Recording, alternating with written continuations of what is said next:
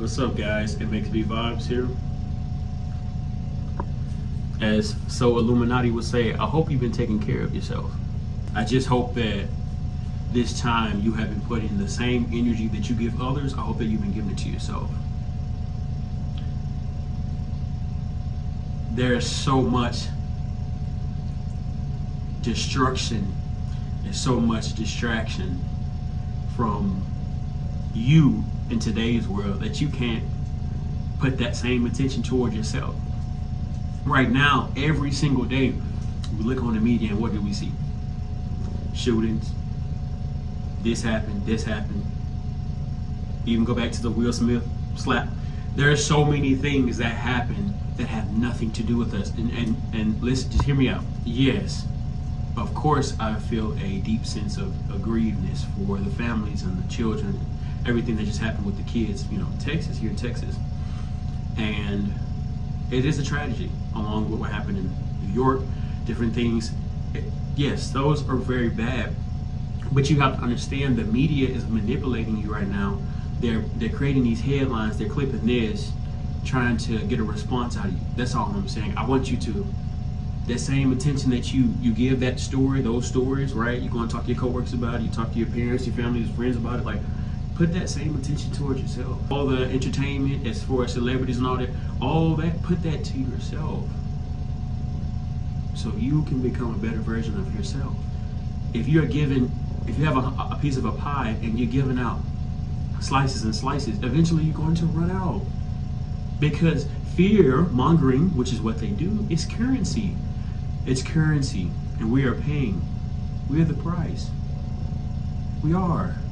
Don't you see what they're doing? They're manipulating us. They are. And I want you to wake up. I want you to literally wake up. Because nobody can do the things that you do but you. Like, the universe needs you. You know, I want to encourage you as well. Like we need you as a society. Like, your talents, your gifts, we need them. And I want your mental health to be number one above all, because you came into this world alone, you're gonna die by yourself. Not to be pessimistic, nihilistic, but you're by yourself. You might have be in a relationship, even a marriage, but you're by yourself. So I want you to focus on yourself, even if your partner or whoever is so heavily involved in it. I want you to kind of separate yourself, take a step back. I see on social media right now so many people crying, and I understand it's okay to grieve, but it's not necessary to put it online. They want our attention. Our attention, again, is currency. They feed off of it. They want it, because the more time that we can spend clicking on the websites, the articles, getting worried, doing this, tweeting about it, the more energy we put toward it, and the more that keeps manifesting. Think about it, right? It's where you have to be careful what you consume, through the mouth, through the ear gate, and through the eye gate. Ear gate and through the eye gate. You have to be careful of what you consume, because so much negativity flowing inside of you, you can start to become a hateful person. You can start to let it affect you negatively. And you start to move in a very low vibrational state. A lot of people around here are low vibrational because they have stepped into the matrix. They have went along with the programming, and they don't ever stop and ask themselves, like, wait, I am in a simulation right now, because we're all some characters.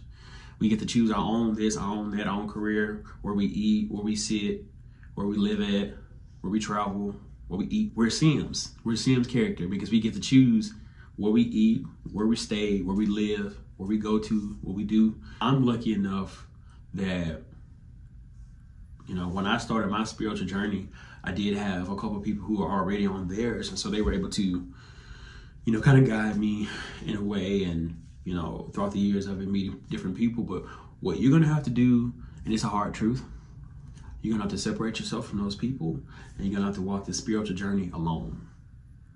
You might not want to, but we all do. Even when I started out, I was alone. It wasn't until I kind of gave up, like, hey, this is how I'm feeling. And then they kind of like, oh, well, we felt this way too. But at the beginning, it was by myself.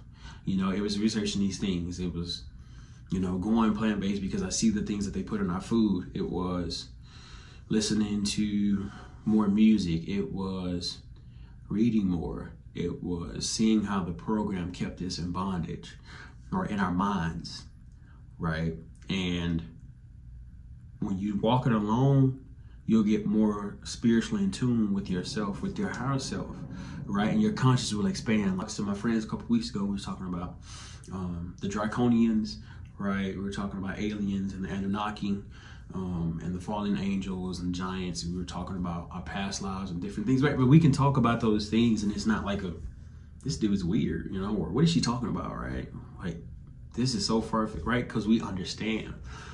It's going to be lonely, but it's going to be so rewarding knowing that you're able to be aware now, not just aware of your person, but aware of the spiritual world. And you'll find like-minded individuals to connect with. But I think that, you know, when you get to that Zen mode, you know what I mean, your consciousness expands, you really get to that God state, right? That God state is like up here. It's like enlightenment, right? In a sense. But how can we even sit alone for 5 minutes and meditate when there's so many distractions around us? We always go, go, go, go, go, go here, go here, go here, go. We don't stop and sit. We don't contemplate. We don't think. We don't be introspective. Because we don't have time for that. All right? Think about that. 24 hours a day, we don't have time. We don't have 5 minutes. 5 minutes. Now, we have 5 minutes to go do other stuff, but we don't have 5 minutes to work on our goals. I'm finna go in right now. The reason that you haven't finished that book and it's been 2 years, the reason why you haven't lost 25 pounds, actually you've gained 15 pounds, the reason why you haven't achieved your goals, the reason why you haven't done what you did is because of you. Again, you might not like that answer, but it's the truth. We are in control of our reality. We think we're not. We think that, you know, God is in the sky. We have to look up for our help. God is within us. Hence, we are his children. We are made in his image, that God state, that all-knowing consciousness, right? Which is your higher self, right? When you get to your higher self, you get to that higher God's consciousness, right? Because God encapsulates all consciousness at once, all perspectives at once. That's what God is. I'm going to leave my email down below for you. If you want to talk about anything, I'm really open-minded. I will talk to you about anything because your mental health means the most to me. It does. Like, your mental health means a lot. It means you being okay. And I think especially in the Black community, it's not talked about enough. Like, I have 2 friends right now who are in therapy. I'm thinking about doing therapy myself because I think we all need it. And I think ever since COVID, we've been affected mentally. Not just a spiritual warfare, but we've been attacked mentally, and it's through a lot of people, like energy out of balance, out of alignment. And so a lot of people are gonna need therapy, you know, to rebalance your chakras, your energy centers, and to, you know, restore that balance so you can feel better again. Okay. And again, I'll put my email down below. Message me. It's free. I'm not charging anything. I really just want to talk to you and see where your head is at, you know, see how you feel and make sure you're okay. Thank you guys for watching. If you made it this far, I really appreciate you. I appreciate every one of you guys. And I want us all to take W's. I want all our businesses to flourish. I want all us to be the best versions of ourselves because we deserve it. We deserve it. You have to understand that it's a big game. It's a big game. And at the end of the day, the only way to not lose the game is to not play. I'm going to say that again. The only way to beat the game is to not play the game. Therefore, you win the game.